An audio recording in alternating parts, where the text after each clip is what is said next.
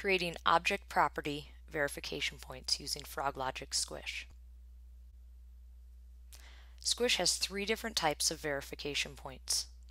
Object property verification points, which is what we'll be covering today, screenshot verification points, and table value verification points. We'll first start by creating a script,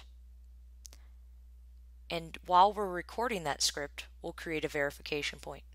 Verification points can also be created once you reach a breakpoint by recording a snippet, or by recording a snippet at any point in your script. After we perform a few steps, we'll then use the control bar to select the object properties verification point type, which returns us back to Squish, where we can choose between script-based or property-based, the property-based placing it as a test case resource. We'll use the pick tool to select the object that we'd like to verify. And when we return to Squish, the object that we selected is now selected in the application objects tree, and then we can begin selecting values or properties regarding that object.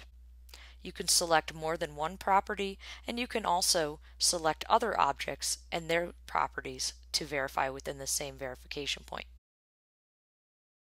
Click Insert, and then we'll return back to recording, where we'll click Stop. We can now see our script that we created, and the verification points are those last three steps because we selected script-based verification point. Let's click Run, and the script runs, and at the end of the script, as that's where the verification point's located, those items were verified, and you can see that they had a passed result showing you what was verified and the corresponding line.